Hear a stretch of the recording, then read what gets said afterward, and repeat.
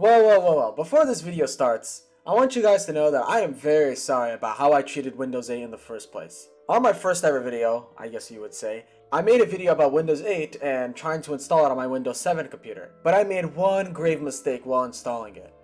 I used the upgrade option. Now, a lot of you did point this out that I didn't install it correctly, in which you are correct, I didn't. I used the upgrade option, which basically is the most bugged version of Windows 8's installation. So in reality, what I really want to say is, I'm sorry for misusing Windows 8. Now, if you don't believe me that I got a few comments saying that I did this wrong, or I did that wrong, or I installed something wrong, just wait until you see these damn comments.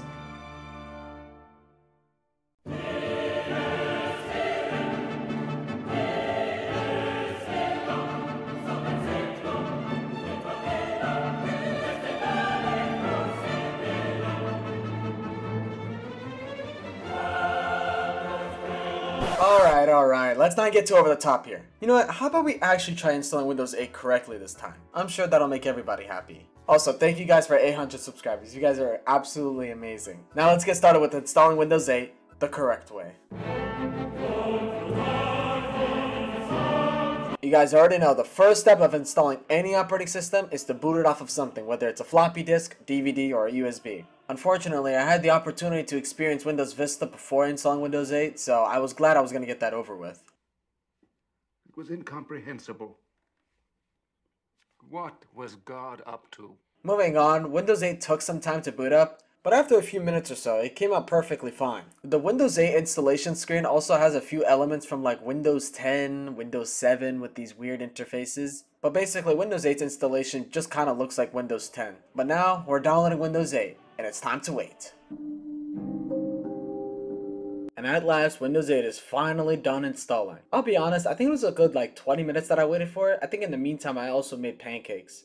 Here's the image. Now getting into Windows 8's setup is almost like Windows 10. All these privacy options, whether they want to collect data from you or not, I automatically put no for all of them. Then after that, I created an account, and I was actually pretty surprised that they didn't force you to use a Microsoft account. This is genuinely Microsoft's first dub, honestly. Moving on for waiting for the setup, the desktop felt very familiar with me, like with some past experience I've had with this operating system. Something I did notice about Windows 8 is that the taskbar still has its little arrow glass theme on it. I wonder why they actually kept that in. Perhaps they were just trying to leave some Windows 7 features, or maybe introduce some Windows arrow glass theme for Windows 8. Which is still possible, by the way, with some third-party software you can use. Moving on, something that I can actually give to Windows 8 is how beautiful the sound scheme is. It's just ear-pleasing.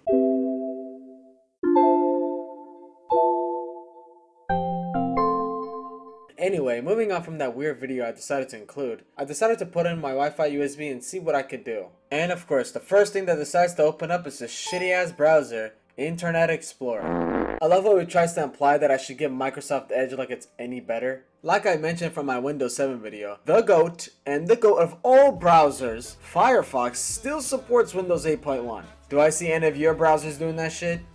Nope. Now I do want to fast forward for most of this part because I was trying to look for drivers for my GPU that I installed, and apparently I thought it was a GTX 670, which was absolutely not correct. It was this really niche card that I've gotten from the garbage, which exactly took me 2 hours to figure out what graphics card this was. So in the meantime, while I wasn't doing that, I was actually trying to check out some of the Metro apps. If you don't know what a Windows 8 Metro app is, it's basically a type of application that is designed specifically for Windows 8's interface and just later versions of Windows. These apps were basically the downfall of Windows 8 because of their full screen touch-friendly design for these stupid tablets. A lot of people showed some dislike for these apps because of all the Microsoft signing in you had to do, but me personally, I like the design and animations of these Metro apps. Unfortunately, most of these Metro apps don't work due to being out of support or just requiring a Microsoft login. And even if you log in, it's still not going to work. Anyway, just moving on from the bloatware we were just talking about, aka the Metro apps, let's do some gaming.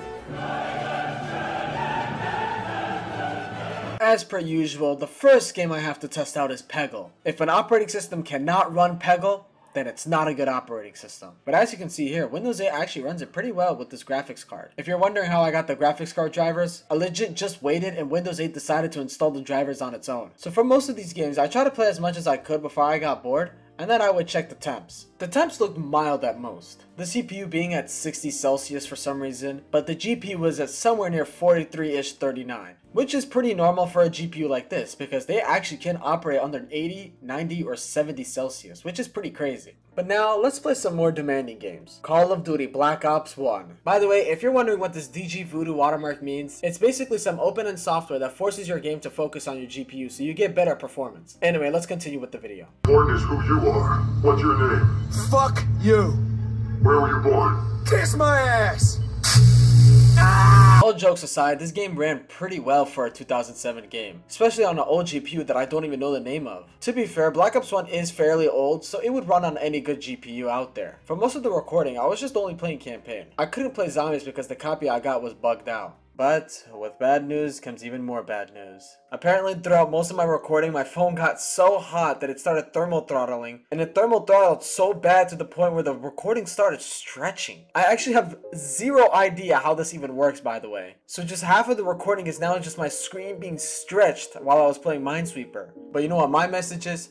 Fuck you motherfuckers at Google, you guys make some of the worst phones ever, and yet I'm still forced to use it. But alas, as all problems come along, you have to have a solution. And my solution was to record new footage. So now let's actually play some zombies. As I installed World at War, I made another mistake getting an older version of this game. This meaning I wasn't able to play zombies off the rip. But I did find a way to get around this by typing devmap Nazi_zombie_prototype. And by using this, we're able to bypass the campaign and play zombies. Now from this point forward, I've played this game numerous amount of times on different computers and hardware. And I'll say, this is probably one of the best experiences I've had. Especially with this size of monitor and the specs I have, it just felt like I was back in like 2012. Also, something I really love about this game is the sound design. Just hearing the zombies run around screaming, it feels so surreal.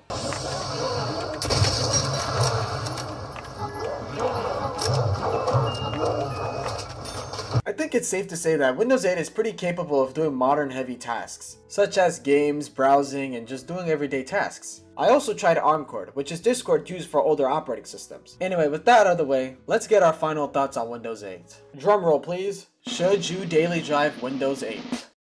Yes! Windows 8 is actually not that bad for what it gives you. If you want an operating system with a slight compatibility with Windows 10, but also has the feeling of Windows 7, Windows 8 will definitely be your best bet. And now I hope you guys all accept my apology, and understand that Windows 8 is not as bad as people say it is. Anyway, enough blabbering, I'll see you guys in the next one.